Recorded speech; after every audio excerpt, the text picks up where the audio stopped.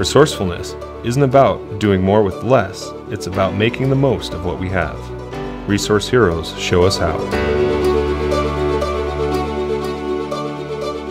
So our managed service business that we have here in the UK is a business that we established a little over 12 years ago. And in the course of the last 12 years, we've successfully grown that to a $28 million business. If you're a consumer, the supplier that you have providing your energy, if it's a prepayment solution, we provide all of those services for that energy supplier. That essentially means that we will deliver all of the information specifically for your meter in your home. We will provide a token which enables you to top up your energy from a retail outlet, and we will also provide all of the documentation, the letters that go out on behalf of the supplier directly to the end consumer. So it really is a total end-to-end solution. The UK business is dominated by what's known as the Big Six, the traditional energy suppliers that have been around for many years.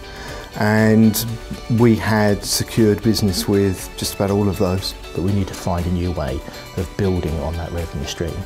So Lewis and myself looked at our existing market. We also looked at other suppliers which are smaller and we didn't actually work with. We found a little niche there, and we decided to investigate further and found that we could make these small suppliers very profitable for us. What we've enabled the small suppliers to do is have a single new hosted solution where instead of them being under a large supplier, they all work together within this one new solution that we provide, which means that they can now be competitive on price. We then bolstered other small suppliers into this system, and that way we can manage lots and lots of end customers in a very, shall we say, cost-efficient way.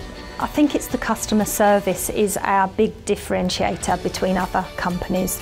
It's because it's UK based, so we've got a really good understanding of the UK market, and because we specialise in electricity prepayment, so what the guys need to know is very specific to that, so their knowledge is very detailed. My contact centre staff are a first line support. We're a business to business contact centre, so we speak to our customers, which are the utilities in the UK. So our initial estimate for the growth of this solution was about 830,000 over a 3-year period, which was essentially to enable us to go out to the marketplace and prove that this type of solution would work. We found out very quickly that it was successful. Within just over the first year, we'd made approximately just under £3 million. And we moved that now from 2013 to 2016, and if we estimate by the end of year, we'll be looking at £13.5 million worth of revenue over that period. I think Itron in the UK has benefited from this new business to a large extent because of the revenues, but probably more importantly because of those relationships that we're going to have in the future with these emerging suppliers. They're going to be major players within the UK. Smart metering's coming along, opportunities are there that haven't been there in the past. And I think these guys are going to seize those much quicker because of their way of operating is much more dynamic. So what's next for us is we're going to bring on more small suppliers. We're going to increase this business. You know, this is our new thing. We're going to take on further small suppliers and improve the service as well, which means that they will be competing 100% with the larger suppliers in the marketplace.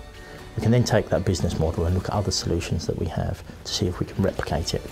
So it's not just hosting a service, it's managing it end to end to make sure that the customer has everything they need for their business. So we're quite resourceful here. We don't have huge amounts of people. It enables us to work quite effectively. And when we work with a small supplier who has the same ethos, it's just brilliant.